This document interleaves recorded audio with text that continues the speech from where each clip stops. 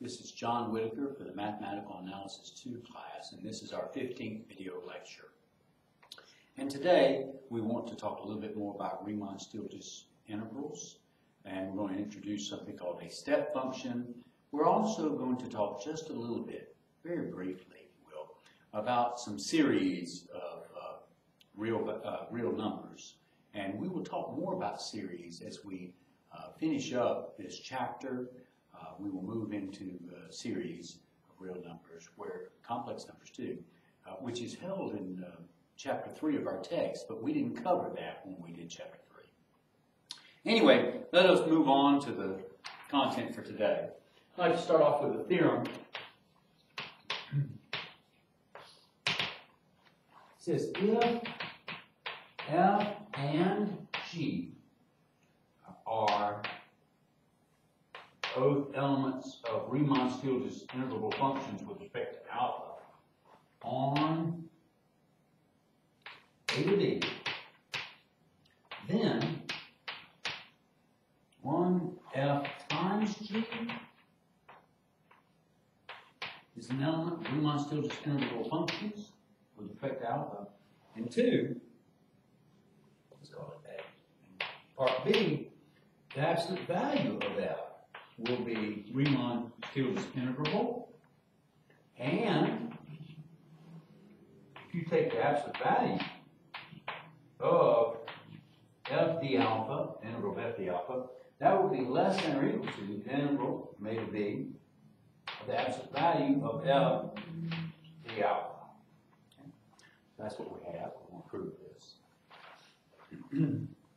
This proof is more algebraic and uses facts that we've already done.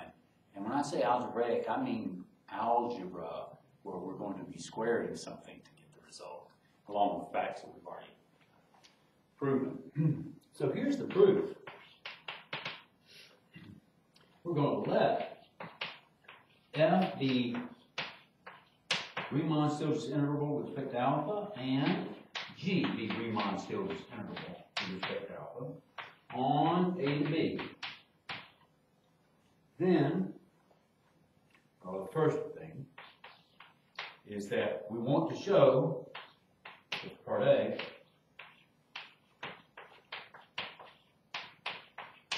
that f times g is Riemann-Stieltjes integrable with respect to alpha on a to b. Okay? Well, the way we're going to do this is we're going to consider the function phi of t equal to t squared.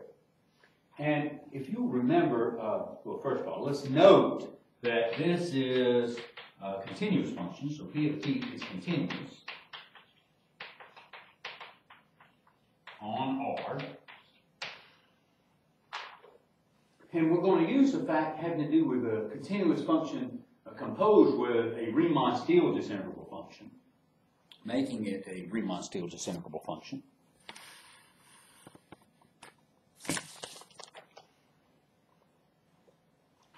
So,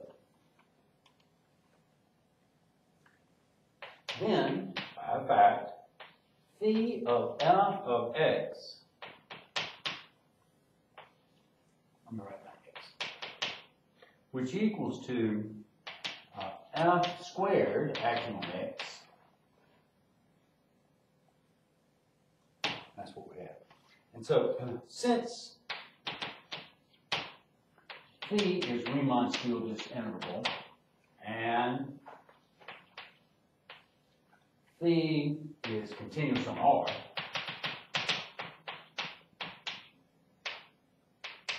then this composition is Riemann-Stieltjes integrable, which means that f squared, I'll just write this in this way,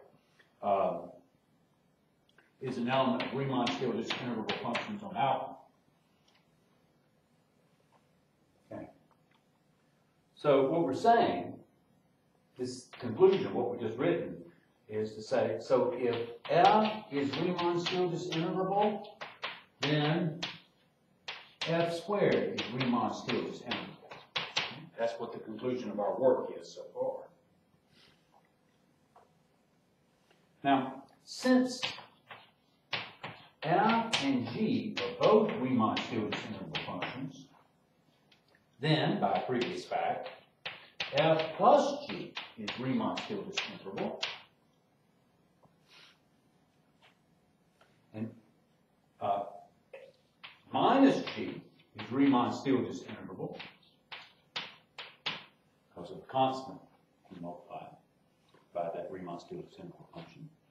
So that says f minus g, really it's f plus or minus g, is Riemann-Stieltjes interval.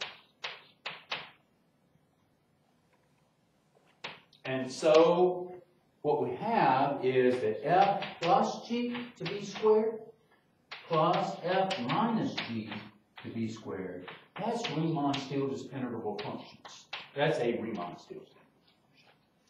Why? Because f plus g is Riemann-Stieltjes interval, f minus g is Riemann-Stieltjes interval, and if you have a function that's Riemann-Stieltjes interval, when you square it, it's Riemann-Stieltjes interval. So this is Riemann-Stieltjes interval, f minus g squared is Riemann-Stieltjes interval. If you add two Riemann-Stieltjes interval functions, you get something that's Riemann-Stieltjes interval.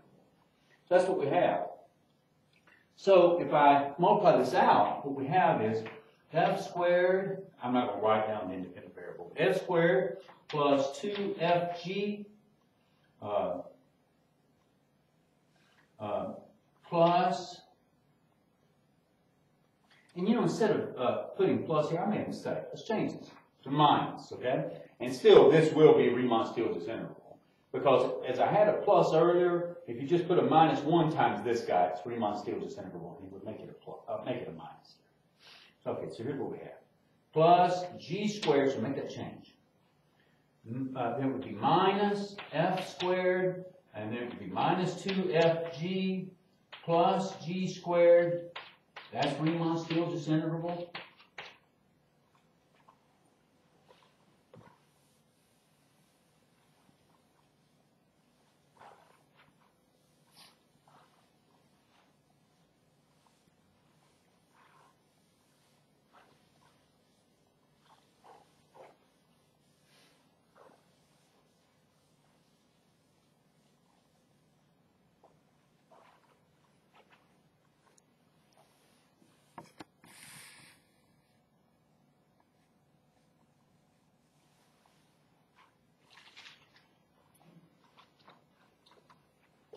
So we continue with that word, and what we see is we get that 4fg, when you simplify that left-hand side, is Riemann-Stieltjes interval, is a Riemann-Stieltjes interval function. We just want f times g, but since this is Riemann-Stieltjes, if you multiply by a constant, it's going to be Riemann-Stieltjes. So 1/4 times 4fg is equal to f times g, is a Riemann-Stieltjes interval function. And that's what we wanted to show. Okay, so that's part A, that ends its proof. Okay. For part B, availability box. For part B, what we do is we want to show that the absolute value of f, with f being Riemann-Stieltjes interval. The absolute value of f is Riemann-Stieltjes interval. And then we want to show an inequality involving the absolute value of the integral of f being less than or equal to the integral of the absolute value of f. Well, here again, we're going to consider a different P of t, if you will, that we're going to use in the composition function, and we're going to let it be the absolute value t, which is continuous.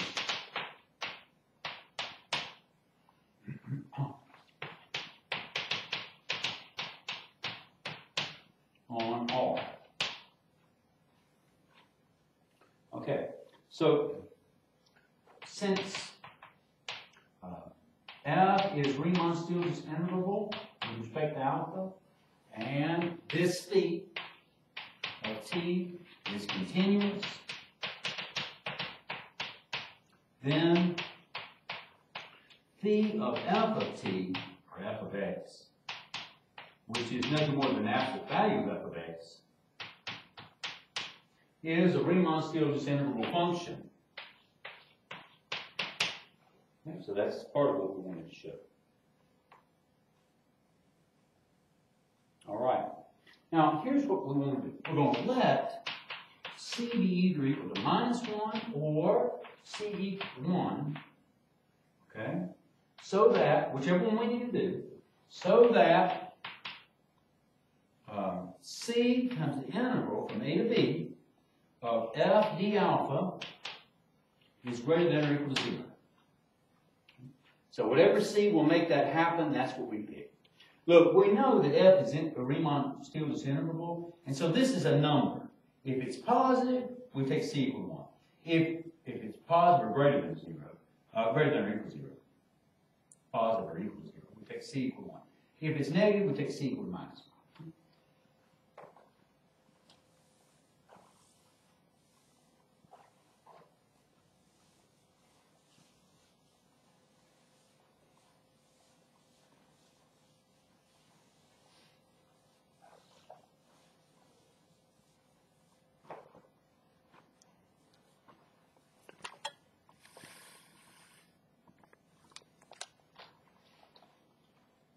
Now, the absolute value of the integral from A to B of f d alpha is going to be equal to C times this integral from A to B of f d alpha.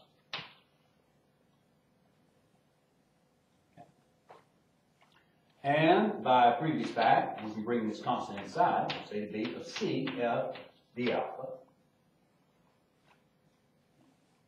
And that is going to be equal to the integral from A to B of f. That's the value of f, d alpha.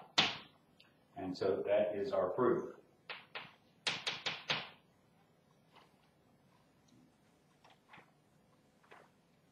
Should say less than or equal to. Not equal. Less than or equal to. And the way that I get this is just take the absolute value of this guy. So the absolute value of CF is going to be bigger than or equal to C times F. So I'm replacing this function, let me say, as CF is less than or equal to the absolute value of CF. So in the, we had a fact about integrals. Matter of fact, it's a fact I'm asking you to prove. That if you take two integrable functions, CF is integrable, and the absolute value of C times F is integrable, then if you take these two functions, and one of them is always smaller than the other, the integral of the first is smaller than or equal, less than or equal to the integral of the second. That's what I'm using right here, but I need to get rid of the C, but remember, this is the absolute value of C times the absolute value of F, but C is either equal to 1 or -1, so that's just equal to the absolute value of F. And that's how come I get the result. That's it. Okay, next I'm going to write up the definition. It says the unit step function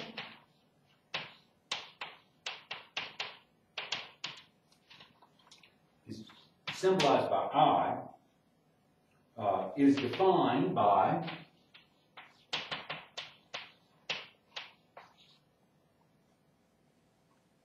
I of x, it's a piecewise defined function. It's either equal to 0, and that's true if x is less than or equal to 0, and it's 1 if x is bigger than 0. That's where we would find it. So graphically, of course, this is very easy to see. It's 0 here, and it's 1 here. That's what it looks like. That's the unit step function. We're going to have a fact about Riemann integrability with this unit step function. Matter of fact, the fact is something that's kind of unusual in terms of what work we've done before, is that we're going to be able to compute what the Riemann-Stieltjes integral is in this fact.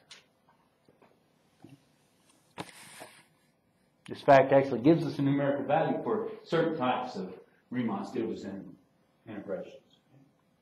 So here's the fact.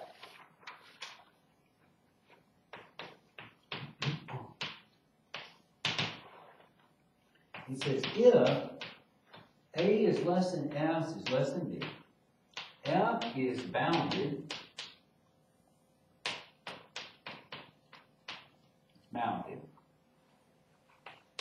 on A to B. F is continuous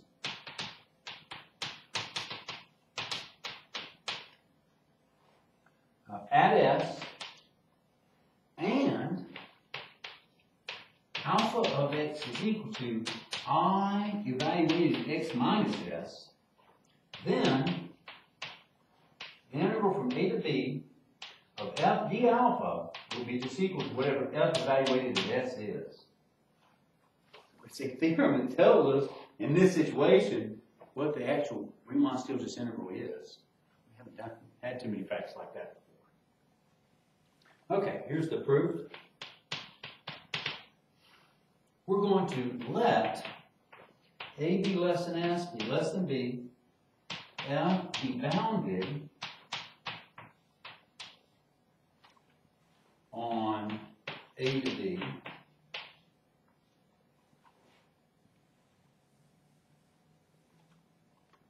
F be continuous at A,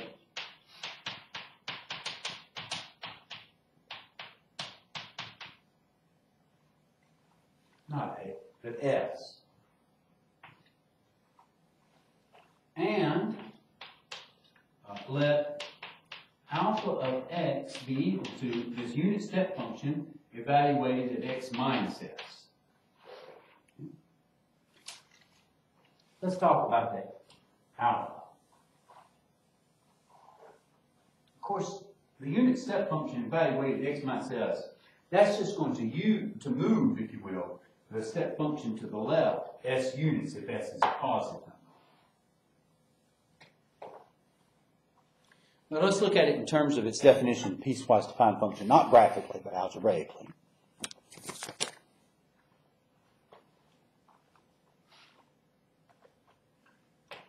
Now, alpha of x is going to be equal to I of x minus s.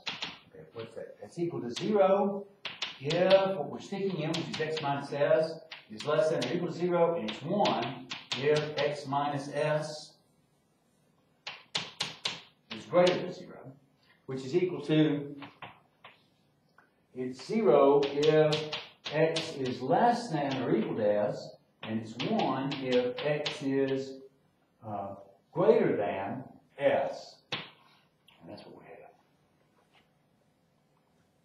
Okay, now the way we're going to, first of all, we need to show that f is Riemann-Stieltjes integral with respect to this particular alpha. Now this particular alpha, you can see that it's an increasing function. Okay, so that's what it is. It's an increasing function. And what I mean by increasing, of course, it could be, we have that greater than or equal to part of it, not strictly increasing. And the way we're going to show that f is Riemann-Stieltjes integral with respect to alpha, it's used that famous fact about if you're given any epsilon greater than 0, you can find a partition such that the upper sum of that partition minus the lower sum is going to be less than epsilon. So here we're going to let epsilon be greater than 0 be given. Consider partitions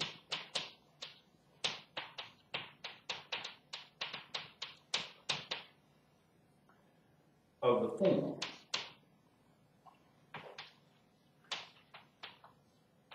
P equal to x sub 0, which of course is A, x1, x2, and x3. So in our partition, we're only going to have 4 points. Okay? That's all we're going to need to form the right partition. Okay? Only 4 points. Where x sub 0, like I said, is A. X sub 1 is going to be S. And that's going to be less than x sub 3 less than or equal to. I'm just going to say less than. X sub 2, which is less than x sub 3, which is equal to B. That's what we're looking at, those types of partitions.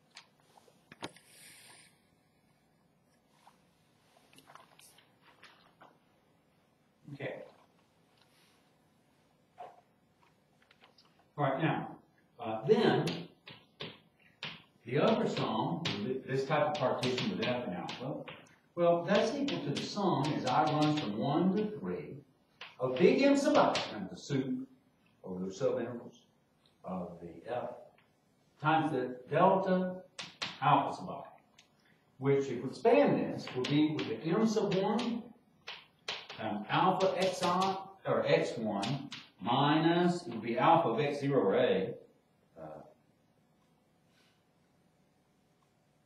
let's see, this should be alpha of x0, I think. And then plus, it's M sub 2. And so this is going to be alpha x2 minus alpha x1 plus M sub 3. And here it would be alpha x sub 3 minus alpha x sub 2. Here. That's what this would be. Now this is going to be equal to, okay, this is M sub 1. Now, alpha x sub 1, so x sub 1 was s in this situation. And if alpha of s is going to be equal to 0. And x sub 0 was a, and a is less than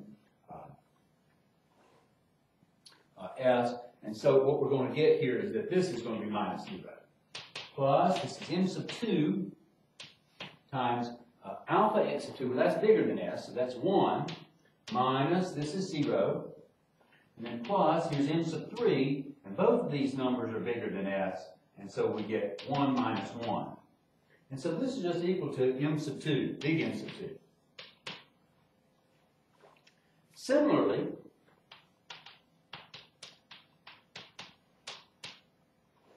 the lower sum with such a partition, f and alpha, will be equal to the little M sub 2.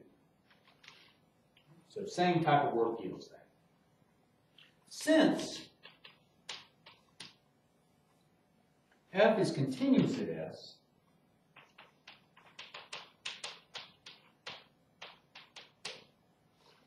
there exists a delta greater than 0, and I'm going to say something more about delta.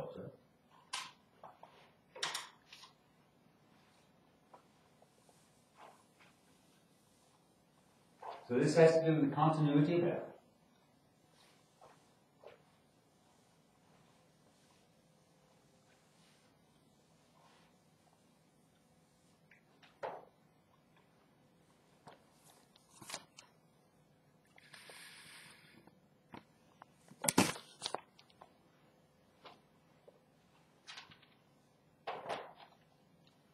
Okay.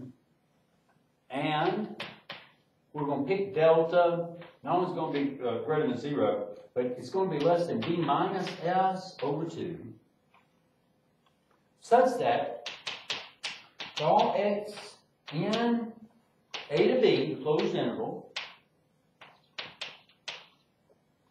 with, that's the value of x sub 2 minus s being less than delta, then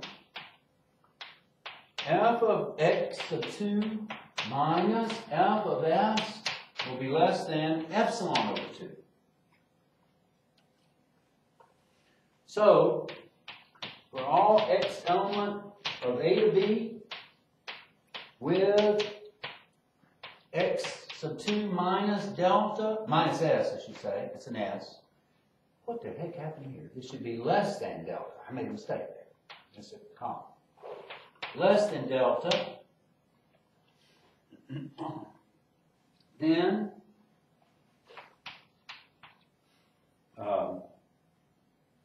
we have minus epsilon over 2, I'm just working here, is going to be less than f of x sub 2 minus f of s,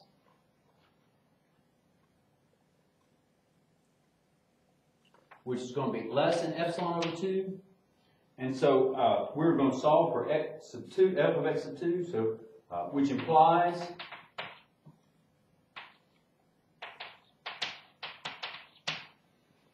that minus epsilon over 2 plus f of s will be less than f of x of 2, which is less than epsilon over 2 plus f of s.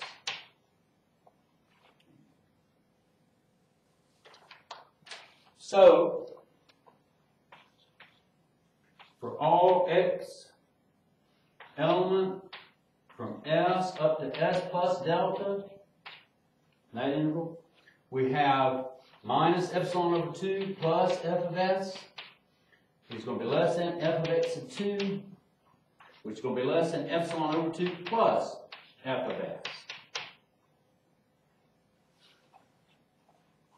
That's going to imply the following.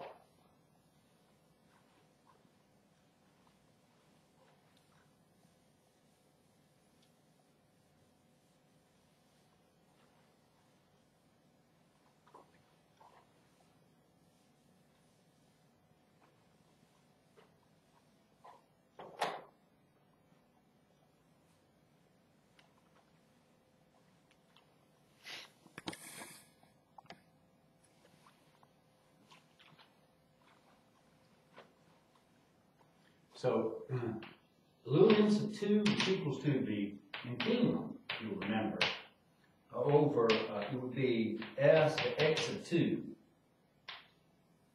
of f of x. This is going to be greater than or equal to minus epsilon over 2 plus f of s. And similarly, big M sub 2 is going to be, which is equal to the supremum over the interval from s to x of 2 of f of x. Okay. It's going to be less than or equal to epsilon over 2 plus f of s. Okay. So in this partition, I'm not making this very clear, but in the partition, we're going to take x of 2 to be such that its distance from s is less than this particular delta. We'll take that. Then, the upper sum, p, f, and alpha, minus the lower sum, p, f, and alpha, we know that that's, by our previous work, equal to big M sub 2 minus little m sub 2, and the distance that they are from each other is going to be less than, here, the subtraction from this guy,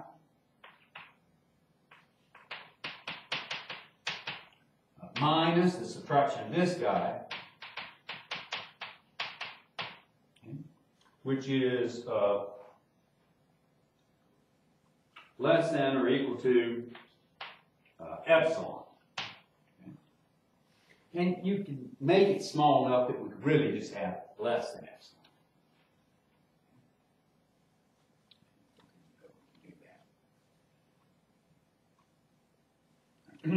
Okay.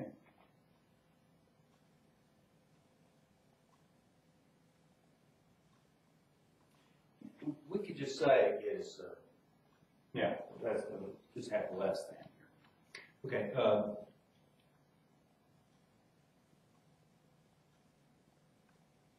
That gives us that f is Riemann-Stieltjes interval with respect to alpha. Now, what we want to do is show not only that it's Riemann-Stieltjes interval, but what its interval is. That's what we want to do next.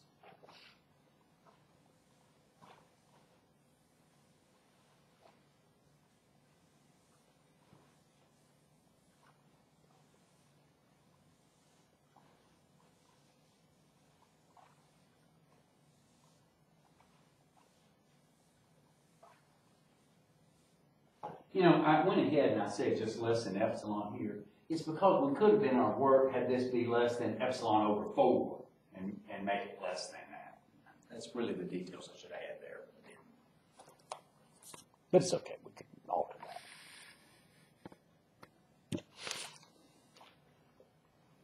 that. Okay. Also, for all the partitions of the form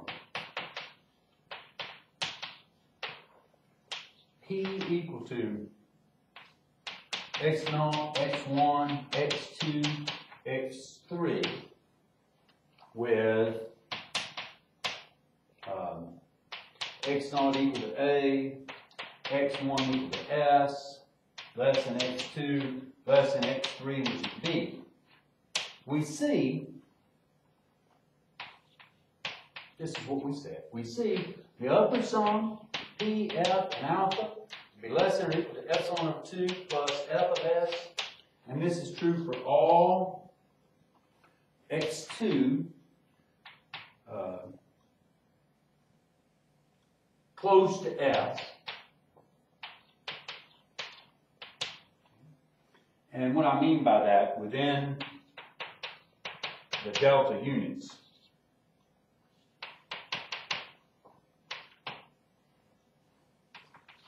Of s.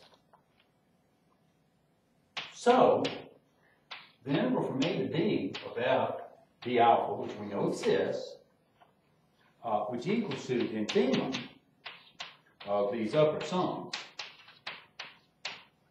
for all partitions.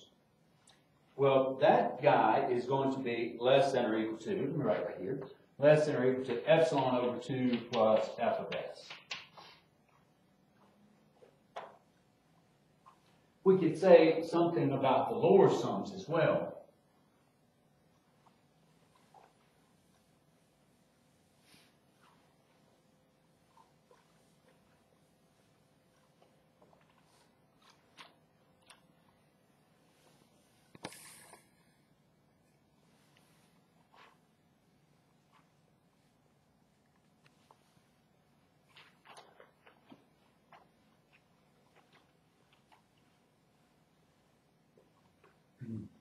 Since minus epsilon over 2 plus f of s is less than or equal to the lower sum for these partitions with x of 2 close to s, or again we mean within delta units.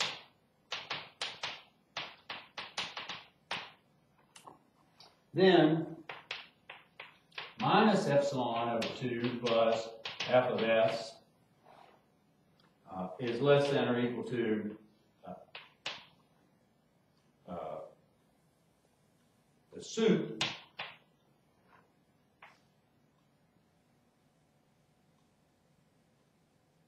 of these guys.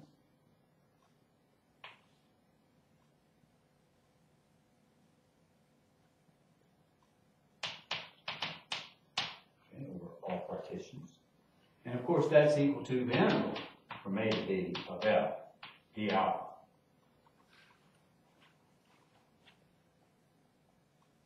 Okay. So we have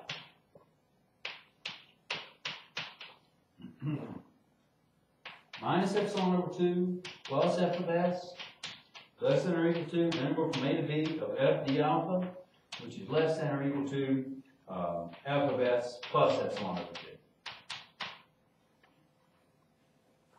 And what that tells us is that since epsilon is arbitrary, and this is a true fact no matter what epsilon we have, that tells us then that f of s has to be less than or equal to a to b d alpha, which is less than or equal to f of s. So we get the results. The integral from a to b of f d alpha is equal to f of s. That is the proof of this theorem.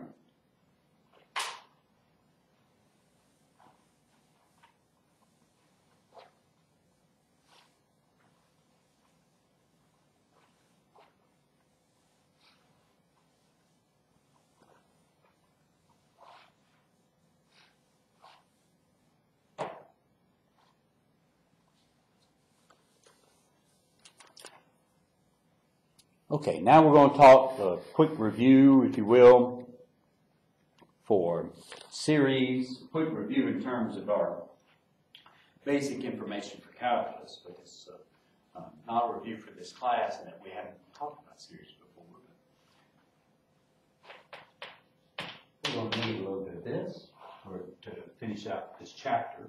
So as a definition, given a sequence of real numbers,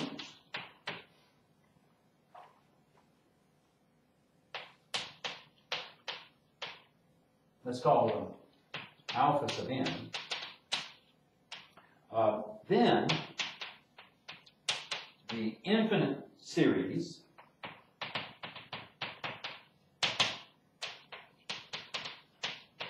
of a sub n is the sum, as n runs from 1 to infinity, of a sub n, which equals to alpha 1 plus alpha 2 plus alpha sub n plus and going forever.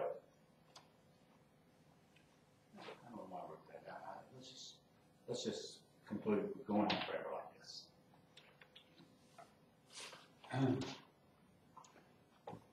Another definition is associated to a series of real numbers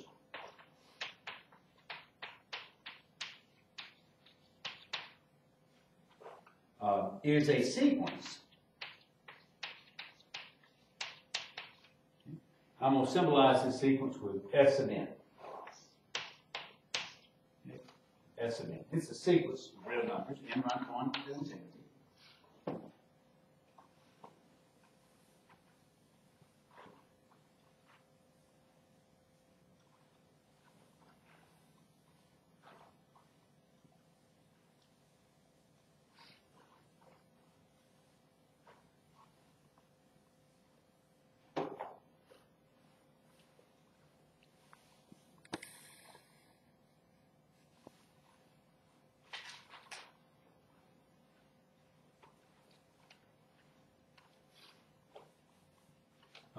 So these S sub n's, where the way we define a particular term in the sequence S sub n is equal to the sum as k runs from 1 to n of a sub k, which equals to a sub 1 plus a sub 2 plus all the way up to a sub n.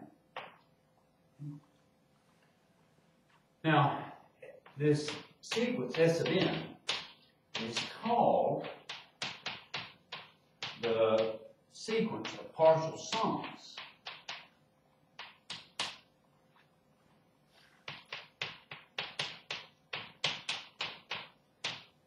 For the series.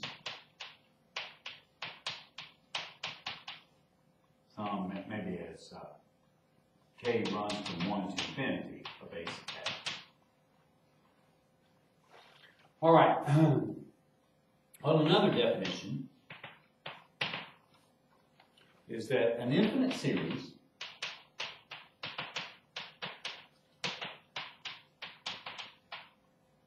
of real numbers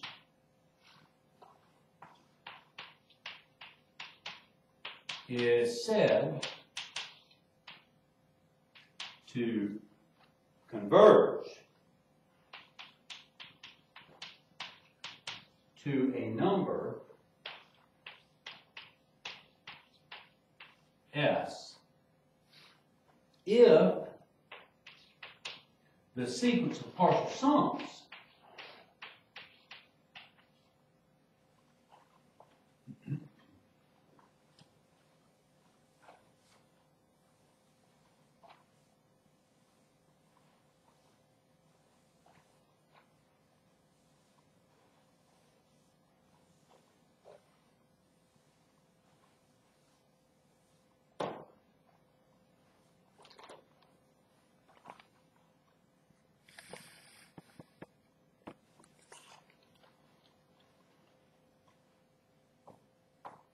sequence of partial sums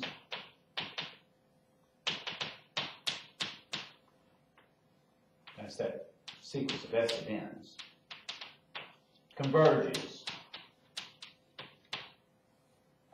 to S.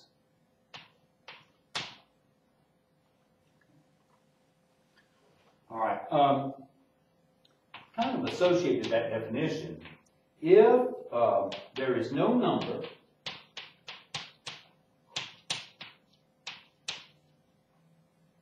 S such that the infinite series, let's say n runs from 1 to infinity of a sub n, converges to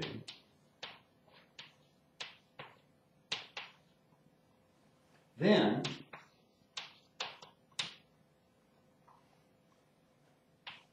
the sum is said to be divergent.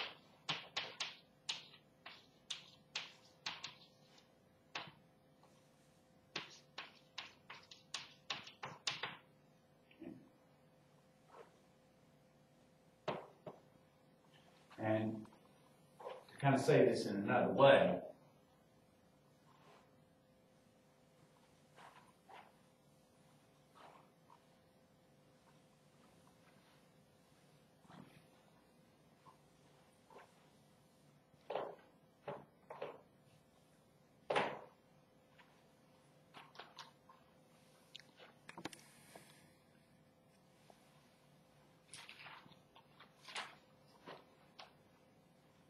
that is, if the sequence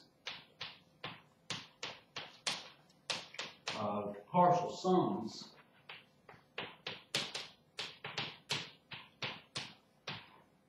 S sub n diverges, then the series is called K. Diverges.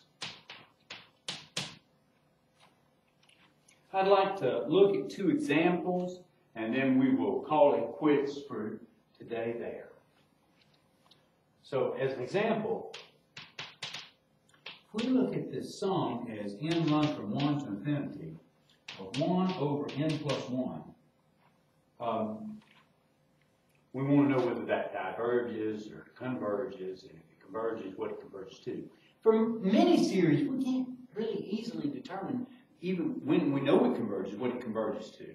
But in this type of series we can, it's called a telescoping series. And so you might remember this type of series from Calc 2.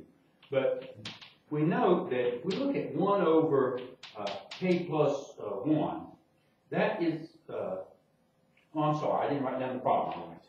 It's n times n plus 1.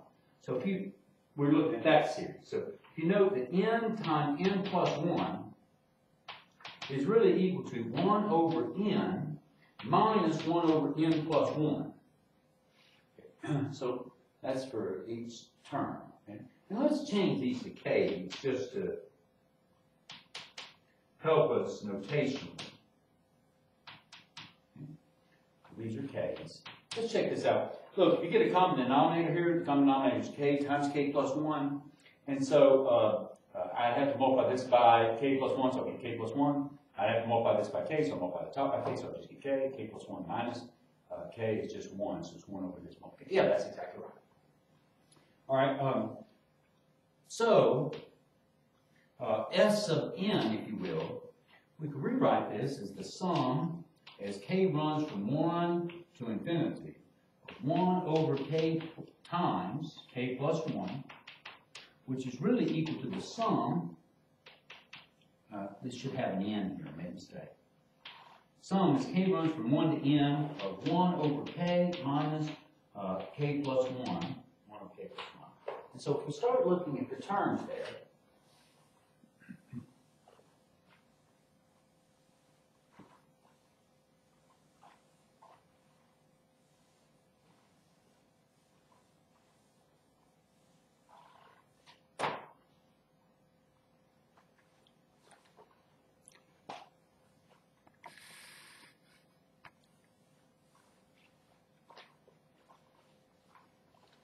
then S sub 1, which equals the sum is k runs from 1 to 1 of 1 over k plus 1, that would be, in this form, would be equal to 1 over 1 plus 1 over, minus 1/2, so we end up getting 1/2. Okay? 1 minus 1/2 is what I'm going to concentrate on. S of 2 is going to be the sum as k runs from 1 to 2 of 1 over, instead of this I'll write down 1 over k minus 1 over k plus 1. And that's going to be this part.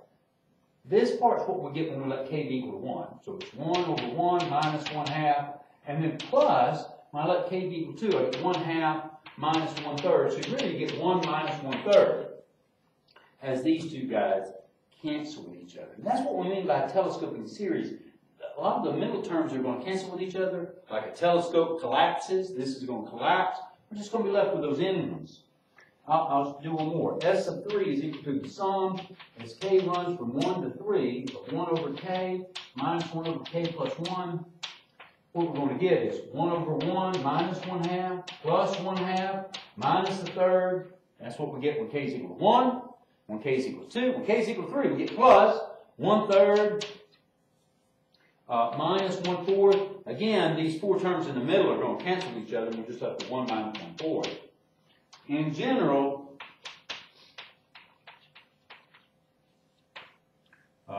S of n is going to be equal to 1 minus 1 over n.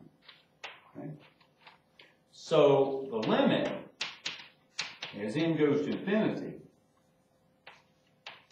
of S of n, which is the limit is n goes to infinity of 1 minus 1 over n. Well, the limit is n goes to infinity of 1 is just 1, and the limit is n goes to infinity of 1 over n is 0, so we just get 1.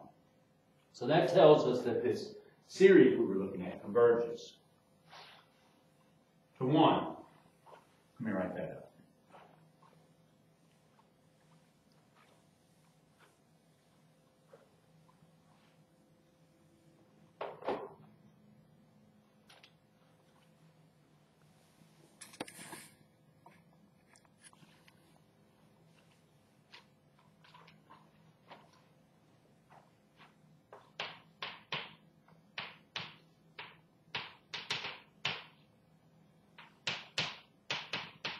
So this series was what we were looking at, converges to 1. Let's look at one more example very quickly.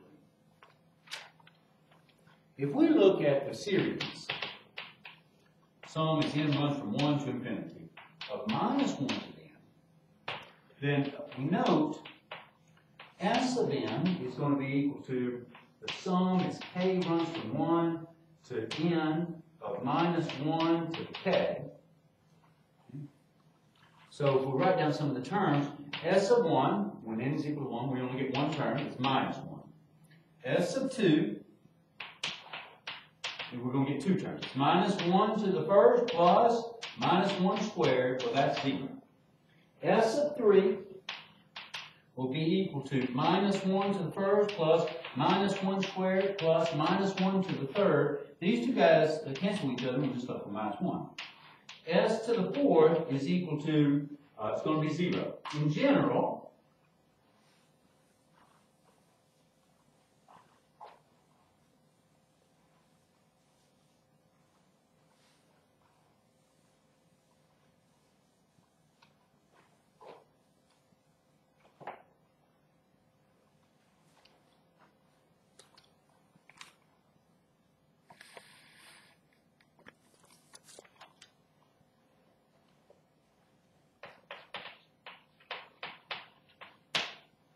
S of n is either going to be equal to minus 1 if n is odd, or 0 if n is even.